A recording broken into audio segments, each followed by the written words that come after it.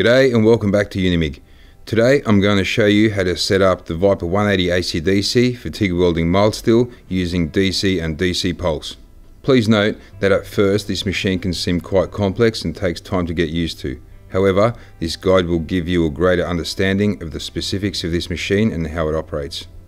Today we'll be using our preferred settings for both DC and DC pulse for 3mm thick mild steel, as well as giving you a basic guide of welding other thicknesses of mild steel.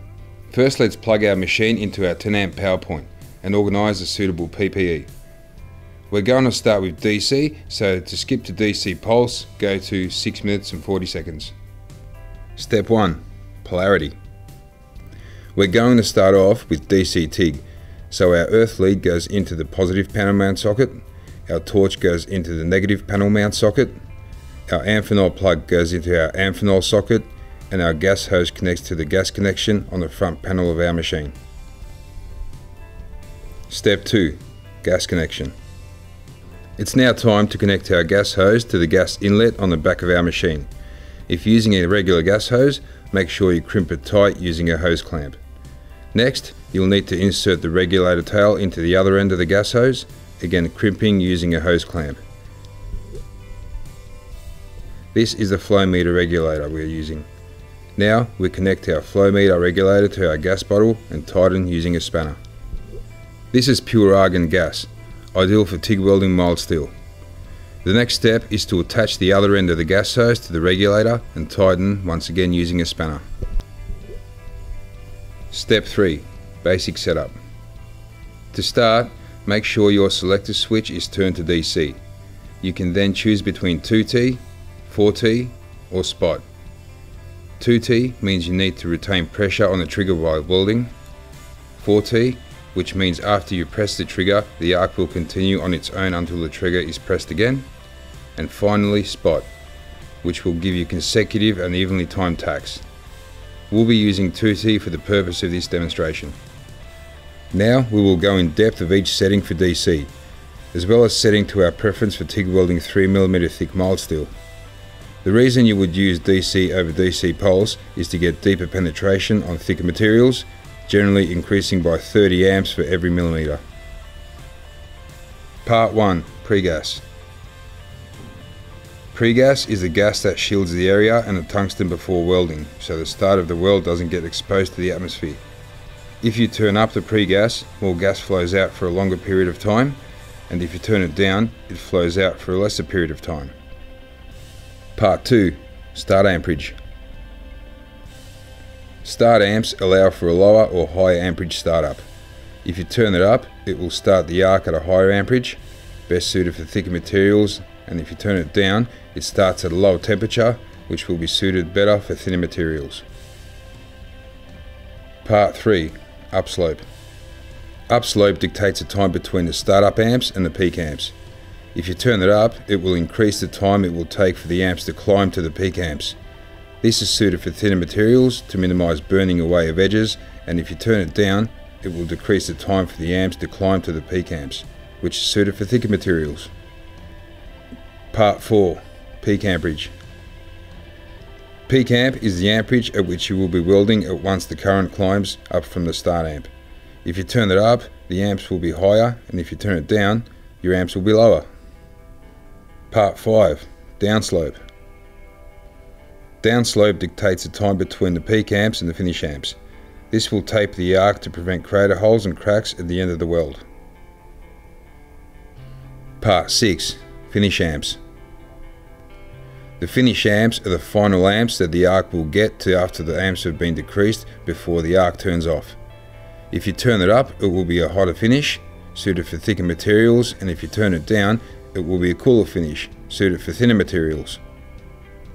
Part 7. Post-gas. Post-gas is the gas that flows for a set time after the arc has turned off, to shield and cool the tungsten as well as the weld. If you turn it up, it flows for longer, reducing pinholes and craters and cooling down the tungsten, and if you turn it down, it flows for a shorter period of time, suited for a thinner weld. Part 8. Torch setup. To set up the T2 torch that comes with the machine, you'll need these consumables: a head gasket, a heat zone isolator, a gas lens and collet, a back cap, a shroud, and a tungsten, which we will go more into depth in the next section. To put them on the T2 torch, you'll need to slide on the head gasket, screw on the heat zone isolator, push in the gas lens and collet, screw on the back cap, slide in the tungsten, and push on the shroud. You can also set up remote mode for use with the optional foot control. To do this, hold the button for 5 seconds or until the machine beeps and the green light comes on. Then you are able to change the amps using the optional foot control. Part 10. Tungsten electrode. Firstly, you'll need to choose the thickness of the tungsten electrode you're using. We supply 4 types of electrodes for this machine: the grey tipped serrated, the white tipped zirconiated, the purple tipped E3, and the gold tipped lanthanated. We'll be using the gold tipped lanthanated as it's more versatile and has better arc characteristics. Now that you have set your parameters, it's time to turn your gas on to about 8 to 10 litres per minute and attach the earth clamp to your workpiece. You are now ready to weld.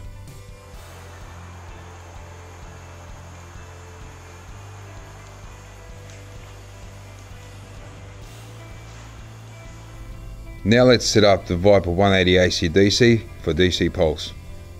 Step 1. Polarity. So our earth lead goes into the positive panel mount socket, our torch goes into the negative panel mount socket, our amphenol plug goes into our amphenol socket, and our gas hose connects to the gas connection on the front panel of our machine. Step 2. Gas connection. It's now time to connect our gas hose to the gas inlet on the back of our machine. If using a regular gas hose, make sure you crimp it tight using a hose clamp. Next, you'll need to insert the regulator tail into the other end of the gas hose, again crimping using a hose clamp. This is the flow meter regulator we are using. Now we connect our flow meter regulator to our gas bottle and tighten using a spanner. This is pure argon gas, ideal for TIG welding mild steel. The next step is to attach the other end of the gas hose to the regulator and tighten once again using a spanner. Step 3. Basic setup. To start, make sure your selector switch is turned to DC pulse. You can then choose between 2T or 4T. 2T means you need to retain pressure on the trigger while welding. 4T, which means after you press the trigger, the arc will continue on its own until the trigger is pressed again. We will be using 2T for the purpose of this demonstration. Now we'll go in depth of each setting for DC pulse, as well as setting our preference for 3mm mild steel. The reason you would use DC pulse over DC is to minimise warping of thin materials, generally increased by 30 amps for every millimetre. Part 1. Pregas. Pregas is the gas that shields the area and the tungsten before welding, so the start of the weld doesn't get exposed to the atmosphere. If you turn up the pregas, more gas flows out for a longer period of time, and if you turn it down, it flows out for a lesser period of time. Part 2. Start amperage. Start amps allow for a lower or higher amperage startup.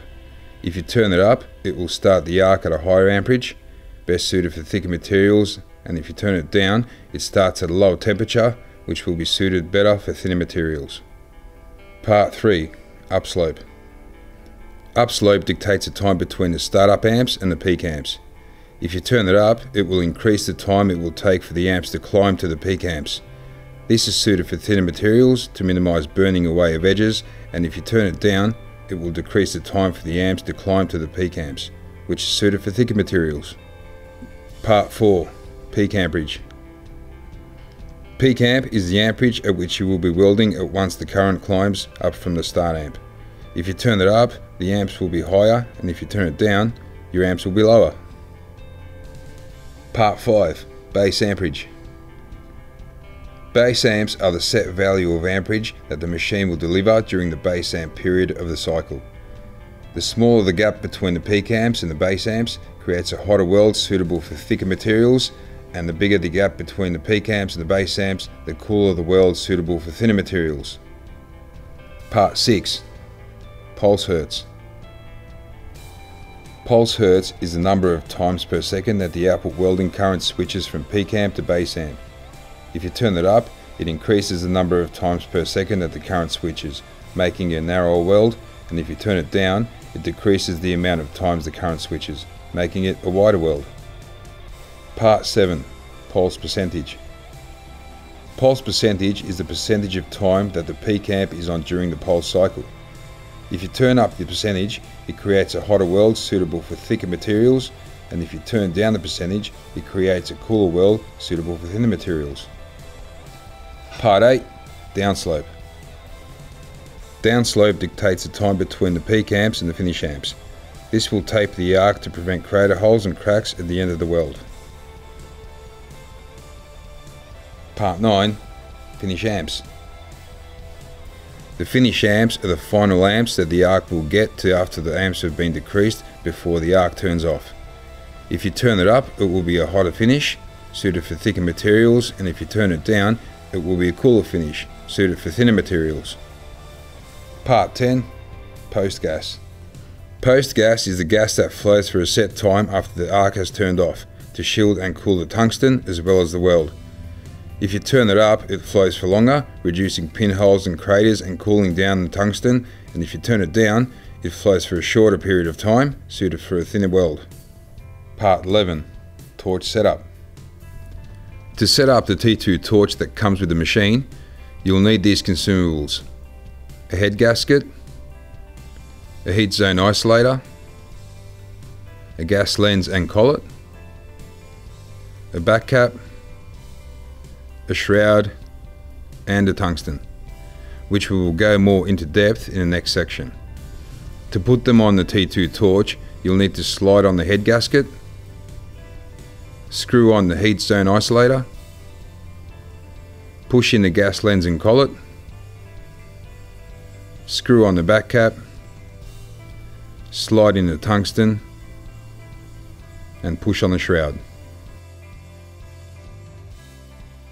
You can also set up remote mode for use with the optional foot control. To do this, hold the button for 5 seconds or until the machine beeps and the green light comes on.